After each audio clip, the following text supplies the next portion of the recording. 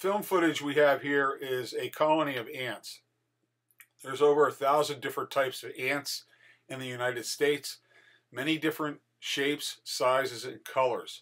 This one happens to be a honey rump ant or a laziest ant. I can't quite determine which. Doesn't really matter. What I'm doing here is I'm going to be tying a deer hair wing flying ant pattern to mimic this hatch. At a certain time every year, these ants exit their colonies. The males and the females have wings. They fly off. They mate. The males die. The females find some way to establish themselves in that spot and form a colony. This happens, usually in this particular case, this is a 3-day or so hatch. Usually happens on warm, late summer days, warm, humid days with not so much wind. These ants get blown into the river, and they're like trout candy. All at once, when they start coming down, you'd never know that there were so many trout in the river, but all at once they'll come up. It's a very, very, very big hatch. It's a very, very exciting time if you happen to catch this on the water. So I can't emphasize enough the advantage of bringing home a sample of what bug it is you see or you choose to mimic. I do this. I put it down there, and as you can see, I looked at it floating. I looked at it crawling around. I matched up the materials based upon the size, the color, all the above. It just gives me the extra advantage. Now I adapted this fly. I used the deer hair for the wings. I like deer hair. It's very floatable. It gives a good profile. A lot of times these wings tend to be just a little bit beyond the length of the body. You'd be able to determine the difference between an ant pattern and a termite. Termites are probably twice as long in the wings.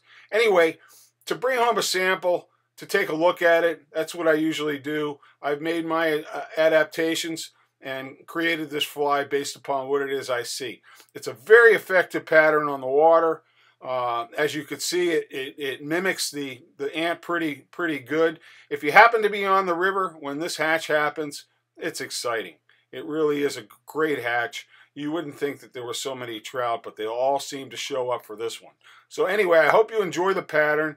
Thank you very much for watching, and good luck with yours on the water.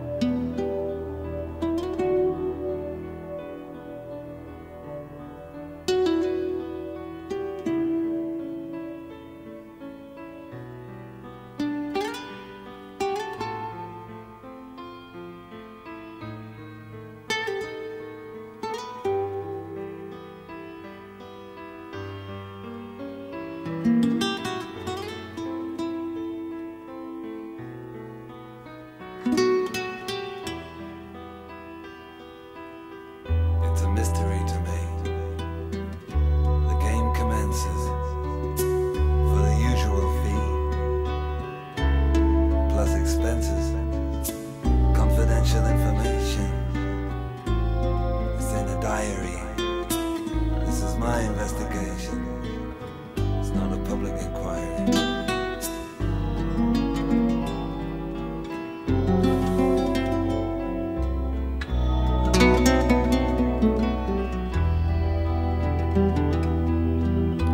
Checking out the reports, digging up the dirt. You